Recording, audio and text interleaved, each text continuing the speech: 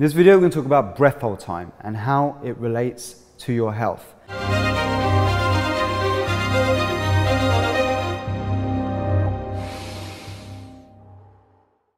Remember to subscribe to our channel and hit the notifications button so that you never ever miss an episode. We can actually use what we call the BHT test that we use in SOMA Breath to measure your state of health right now.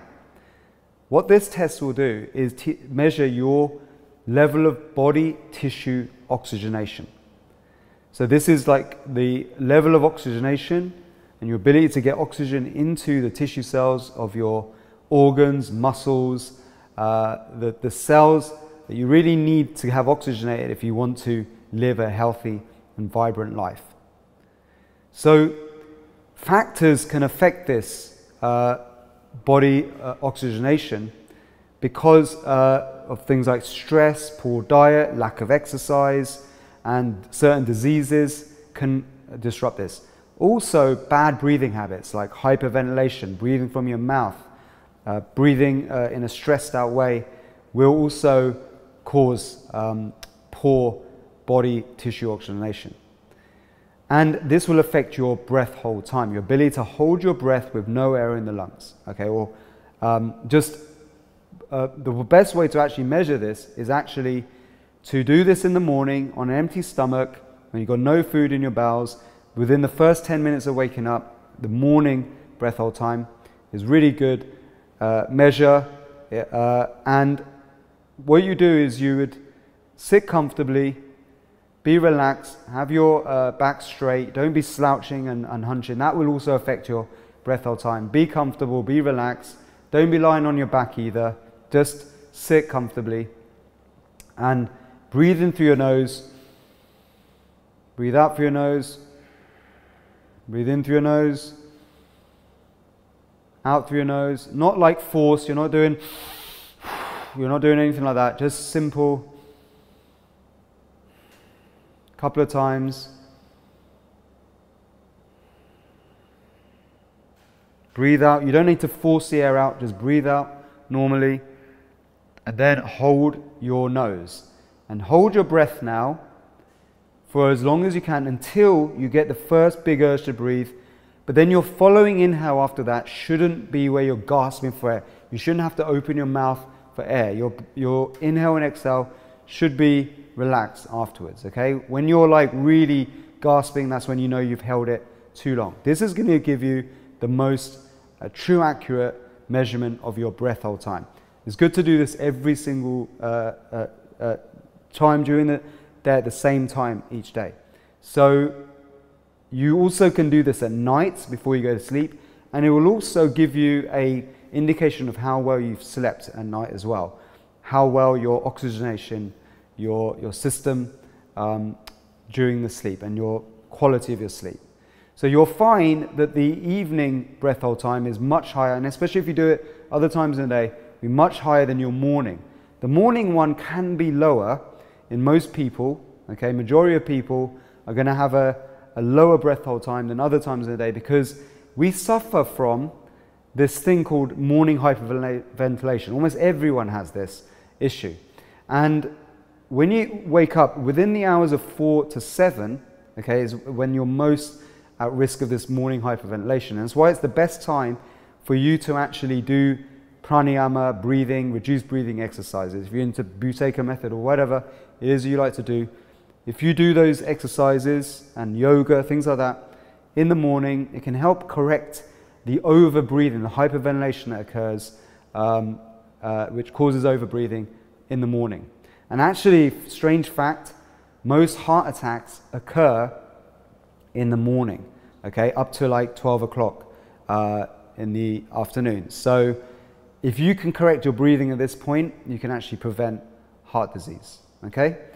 So when you do different techniques, okay, that actually improves your breath hold time, which are designed to improve your breath hold time, you'll find this will improve steadily every single day. That's why it's a good way to measure your progress with breathing exercises in SOMA Breath. You do that every day, the same time, every single day, all right? And then what it also shows you is your tolerance to carbon dioxide. If you don't have a good tolerance to carbon dioxide, because carbon dioxide is what triggers your brain to tell you to breathe again, not the oxygen levels, carbon dioxide. If you don't have a good tolerance to carbon dioxide, it means you breathe way before you need to. And some people suffer from hyperventilation syndrome because they have very poor tolerance to carbon dioxide. It means they overbreathe naturally. But we can rewire the brain, okay?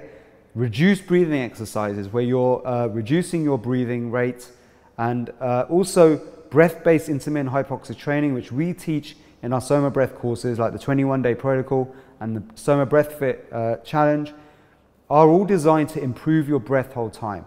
So what we've found with our many students, we have thousands around the world, is that by steadily improving their breath hold time, they get improvement in any symptoms they have of disease, they get better in endurance, stamina, fitness, their mood is more balanced, and the science shows, the evidence shows us that actually by reducing your breathing, by lowering your breathing rate, where it's not where you're forcing it, over-forcing yourself to breathe slowly, where you're gasping for air, no, where your natural breath rate has been reduced because you've hacked your physiology in a way you become very efficient at using oxygen. What that means is that you'll start to have longer breath hold times. So just as a guideline for you, if your breath hold time is 5 seconds and less, that means there's something really wrong with your health, and it can even be an indication that you've got serious disease that needs to be checked into. Most of you are not going to have that, and you'd be hospitalized if you did. You'll find that people who have very slow breathing rate, very short breath hold times, have very fast breathing rates. They'll be like breathing very fast like that. That's when they're very sick. But when you go beyond 10 seconds, between 10 and 20 seconds, it could be a sign that your body is trying to fight something or heal itself from something, okay? When you go above 20 to 30 seconds, and we're talking about your morning breath hold time here, you're entering more into the kind of average, what most people are going to have, between 20 and 30 seconds, especially people who haven't really practiced in these techniques before. And that's where you're in your average. When you go beyond 30 seconds, okay, you're starting to go into the realms of normal health. Like, most people are not healthy, unfortunately. We live in a very unhealthy world.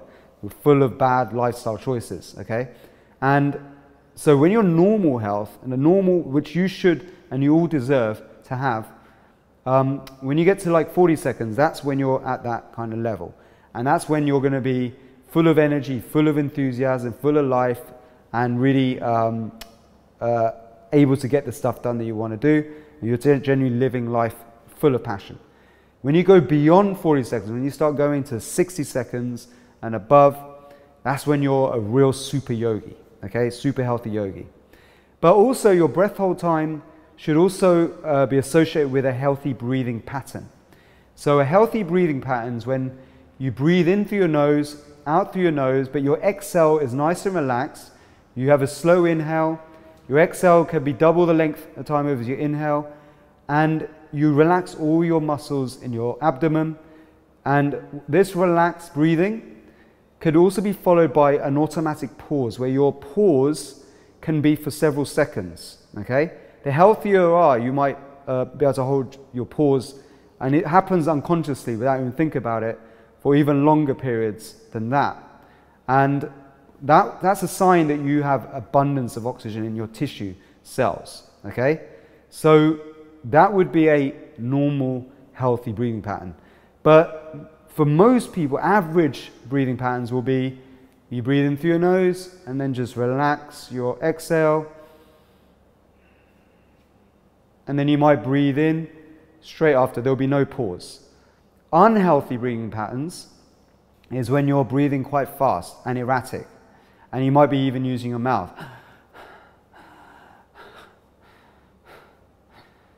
That's somebody who is often sick, okay?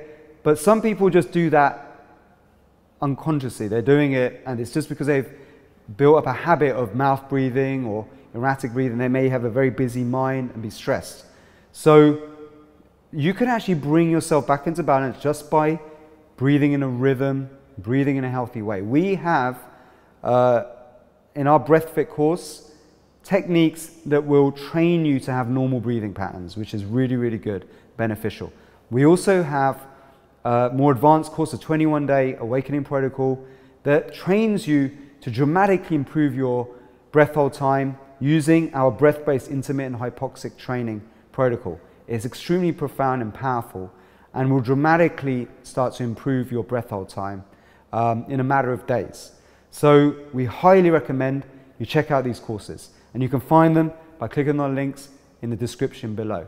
And remember to subscribe to this YouTube channel for more updates. Click the notification tab and you'll never miss another episode. Also, if you really want to go deep and you want to solve any issue that you might have, we have SOMA Breath instructors who are trained to help you with a variety of different issues, and they can customize a program just for you, because we're all about no one size fits all. And with a mentor or with a coach, like a SOMA Breath instructor, they can actually help you and guide you towards healthy breath hold times. So they hold you accountable, so you do it the right way, and it really helps you with your health. So, you know what to do. I'll see you in the next video. Peace.